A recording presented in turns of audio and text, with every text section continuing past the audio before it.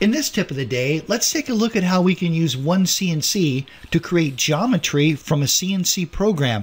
Now, the geometry we're going to be creating is not the part geometry, but OneCNC can create the toolpath geometry, and this can be very helpful.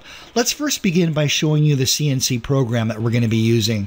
Here's the program. Now, this is a mill program, and we're going to be using this to create toolpath geometry. It's very simple to do, so let's minimize this. Over within OneCNC in the upper left-hand corner, simply select File and then Import. From there, you're going to want to select Backplot File, G-Code ISO Format. Just left-click that, and at this point, you want to locate the G-Code or the NC program that you want to use. I'm going to head to the desktop, inside my Step Files folder, and here's the CNC program we're going to be using. I'm just going to double-click on that. Once we do that, OneCNC prompts us with Arc Mode. In other words, how are the arc moves defined inside this CNC program? I'm going to use the default incremental arcs and click OK.